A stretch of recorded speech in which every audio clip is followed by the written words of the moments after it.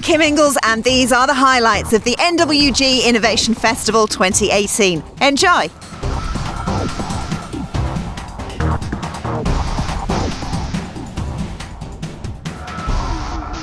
Good morning, welcome to the Innovation Festival here at Northumbrian Water, and I'm going to show you a little bit around the site.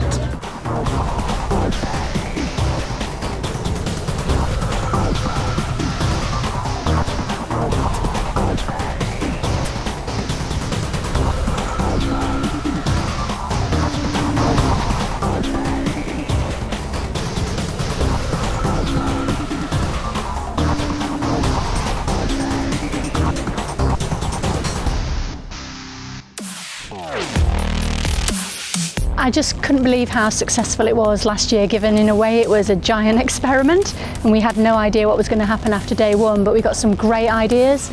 So this year, to double everything pretty much, or even triple it, then I think, you know, we're going to just see some incredible things. Well, what I think is really exciting about this festival is that it's all about challenges. It's not just a sort of general innovative coming together. It's actually, they've been given very specific.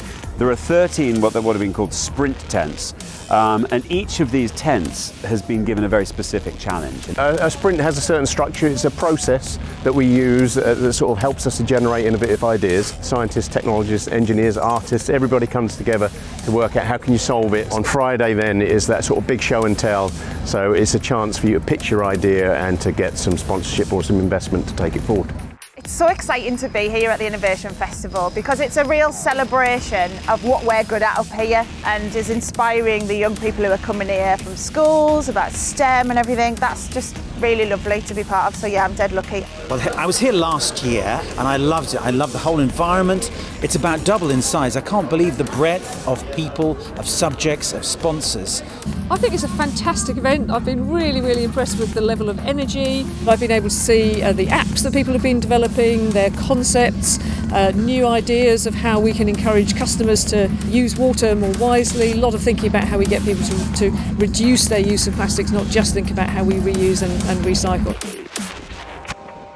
So we are trying to find a solution to dog waste on the streets. So we want to remove single-use plastics. Now I hear that means you've got to get this poor guide dog to poo on demand. It would be good to demonstrate that the use of that poo and how organic it is, and the emissions that we could be using are taking off the streets from collecting dog waste and going into landfill. So we've been looking at how best to engage with customers, working out that we've got different types of customers who will engage for different reasons. So we were looking at schemes that would reward in different ways. Yeah, we're thinking from a business perspective, but part of that is engaging with the customer. So we came up with the concept of an app. We've been looking at really how we can create the future water companies, you know, that's what our sprint's about, and this is taking it to the most extreme. So this is kind of saying, if Uber came into the water company and completely disrupted the model, what would it look like? We would gather all the water that fell, we would actually recycle it in the house, would be really low water consumption in the house, we would actually be heating the water without actually in solar panels, solar tubes on the roof, so it's completely decentralised, very self-sufficient. Is that realistic? Anything's realistic, anything's possible. So we started off with, the whole notion is about trying to figure out how we can share from an asset management perspective and underground physically where stuff is. So imagine you've got different data buckets. So what we're looking for is data source 1, 2, 3. All of these bits of information need to be going into some kind of central database or warehouse that we can actually use to cleanse, manage, maintain, and then feed that out into this beautiful baby.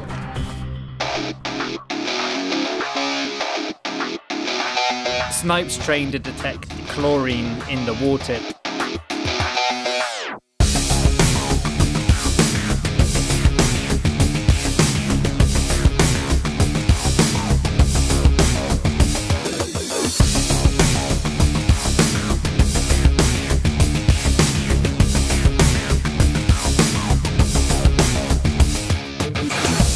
Here we go, this is what we've been working towards, the pitches.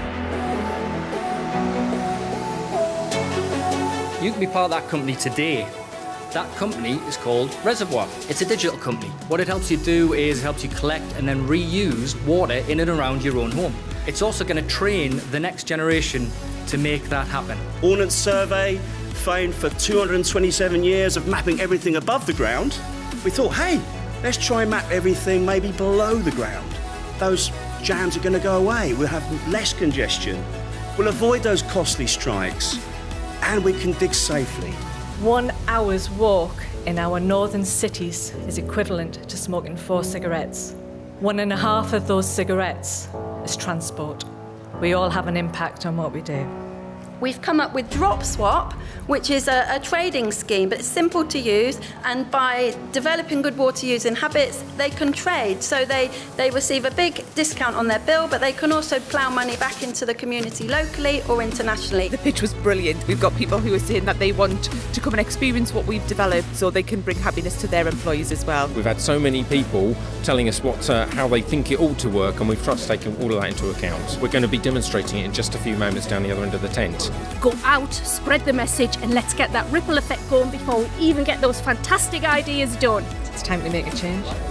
It's clear, we've developed some really game-changing ideas here, things that will benefit us as a company, things that will benefit our customers, and things that will benefit the environment and society as well.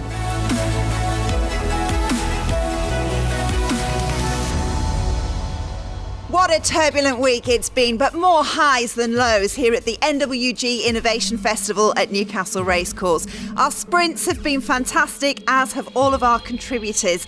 We hope you've enjoyed sharing it with us here on IFTV. We will be back next year, but for now, from all of us, goodbye.